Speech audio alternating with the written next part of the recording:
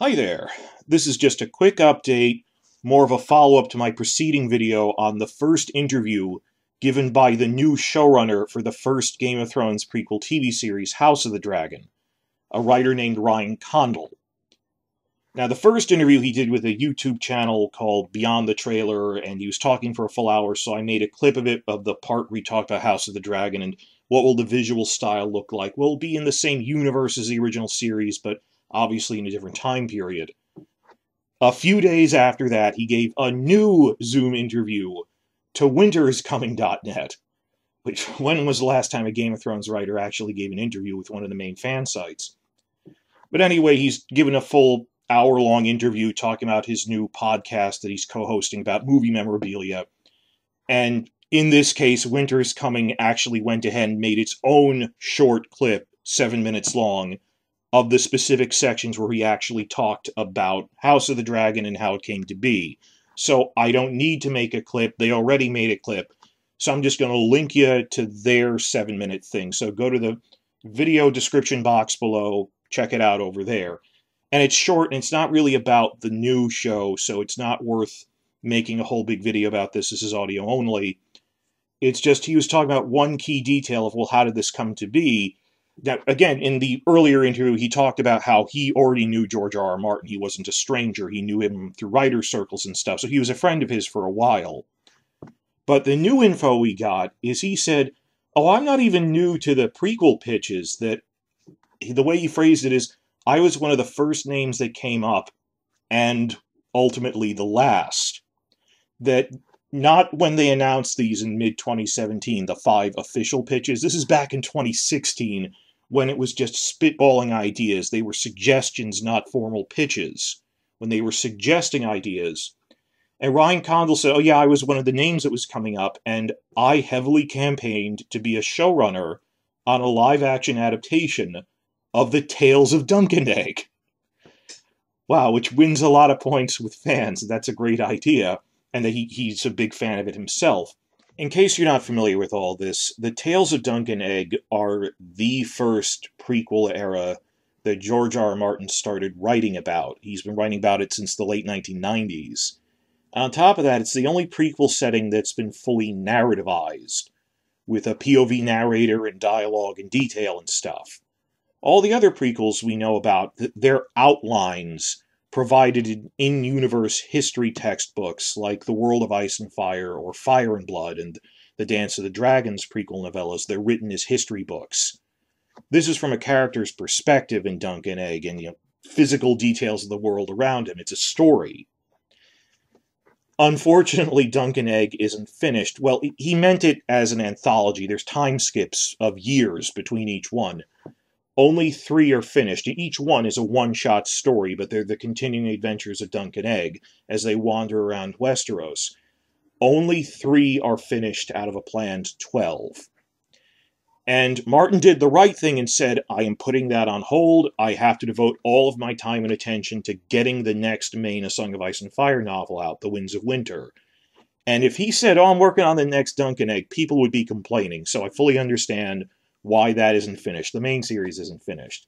I'm not making fun of him for that. He's making great stuff. He can't just race it off in 8 years and expect it to be good. He's taken his time to do it the right way. Anyway, Condal explained what we already knew, what Martin had said, that Martin doesn't want to make a TV series adaptation of Dunk and Egg while it's unfinished. That, as he explained it in this interview, HBO was actually really receptive to the idea of a Dunk and Egg story. And he did the right thing. He pitched it, he said, as it would be a lot easier to produce. That it isn't this sprawling war or multi-continental story with Daenerys in the Eastern Continent.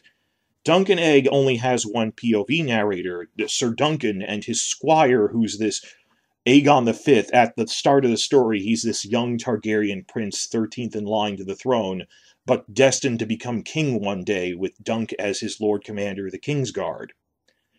And because they're not getting into huge adventures, but like they go to a joust, and there's some political intrigue, or they're fighting bandits, it is a heck of a lot cheaper and easier to produce, rather than like the later seasons of Game of Thrones, where They were just throwing money at the screen to try to impress people at an unfilmable scale and not worried about the story.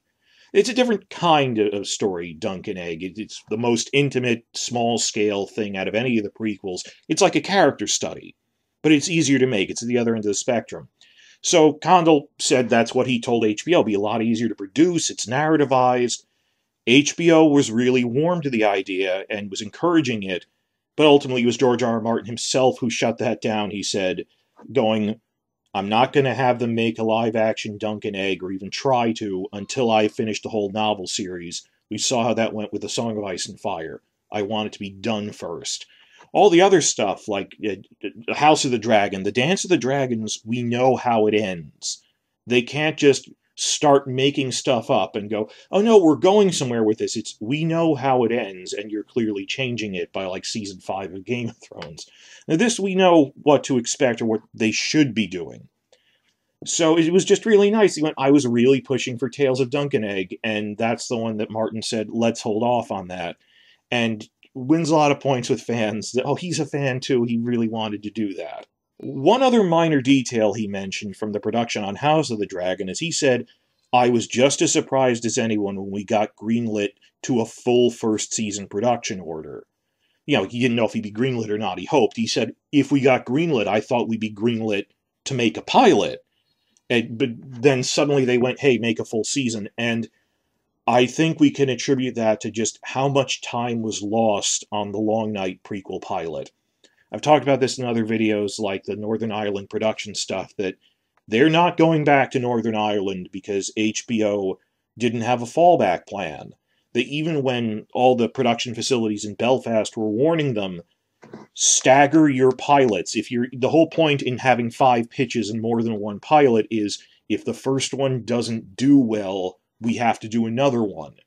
Instead, they put all their eggs in one basket on the Long Night pilot and were genuinely surprised when it was bad, which is why they then spent a whole year starting over from scratch on House of the Dragon. That they couldn't afford to just waste time taking another year off for a pilot as a test run, then going into full production.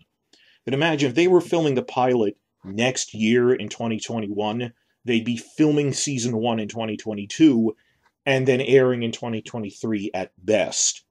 Now, they're shooting for 2022 as the air date for House of the Dragon. They said they're going to be filming by like early December or January-ish. The initial stuff, at least.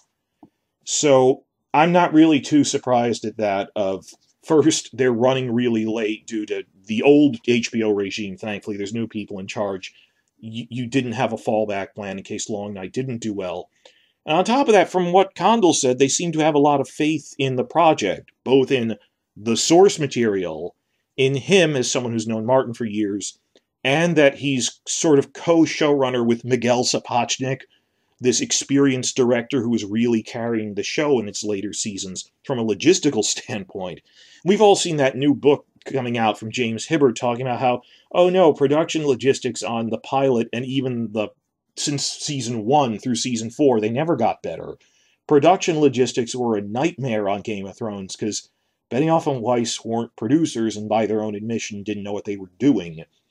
And there's this whole thing where they explain, oh, we all assumed HBO would pressure them into accepting a day-to-day showrunner director to run the logistics of it, not the story part, just how to run it. And they refused because they wanted to control everything. So I think it's a combination of factors of they're running late from Long Night, they have faith in the story, they have faith in Condal, and they have faith in Miguel Sapochnik, that, look, why are we bothering to do a pilot? This is such a strong candidate.